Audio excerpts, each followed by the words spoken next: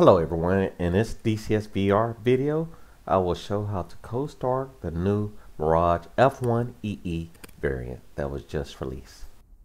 Keep in mind, this isn't the full procedure as described in the manual. We will be doing a few shortcuts such as not turn on the radio or waiting until the RPM is at 300 before pushing throttle to idle. The two main buttons that I think you might want to bind if you start up the Mirage the way I do with the motion controllers in VR is the inverter selector switch, reset action, and the canopy open and close.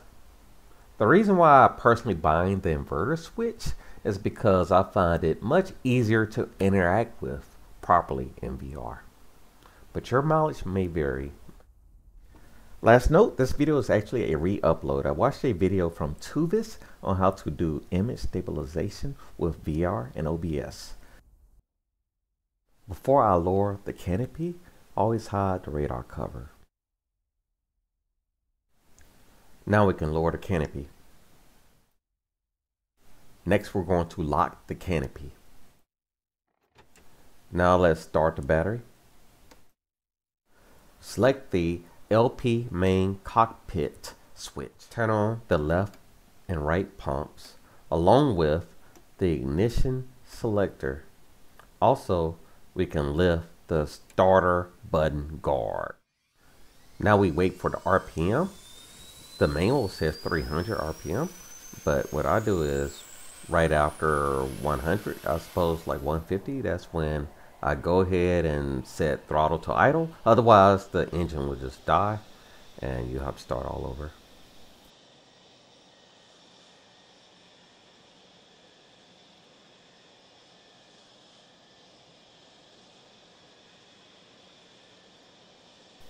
Now we're going to flip the inverter selector switch. Now at this point is when I use my keybind actually, and I just hit that button to reset the switch.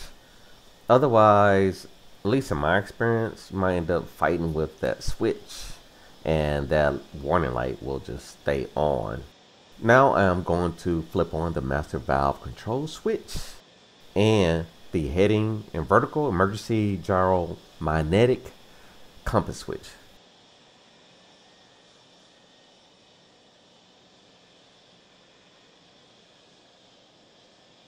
Now we're just going to go across in a straight line, only skipping the warning test because we're in DCS and it just always works.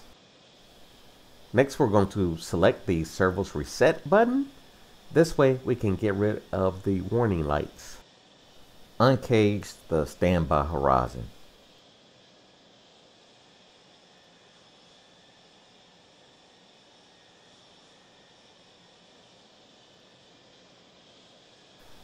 Next, we will begin INS alignment. In the mission editor, the option to allow store heading to be used is already selected by default. So here we will select ALCM so that we can use the stored alignment, which will only take 1.5 minutes. Also, as described in the manual, we will use STS with the parameter selector.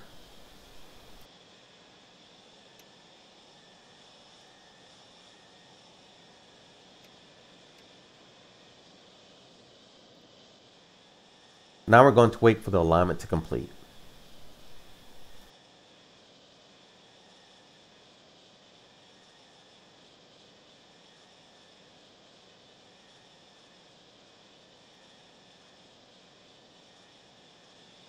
Now that we have a green light, we know that alignment has completed.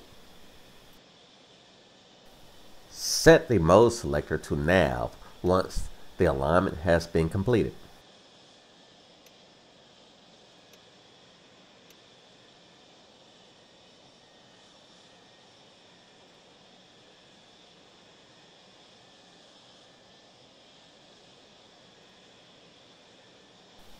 Turn on the sight selector and radar selector.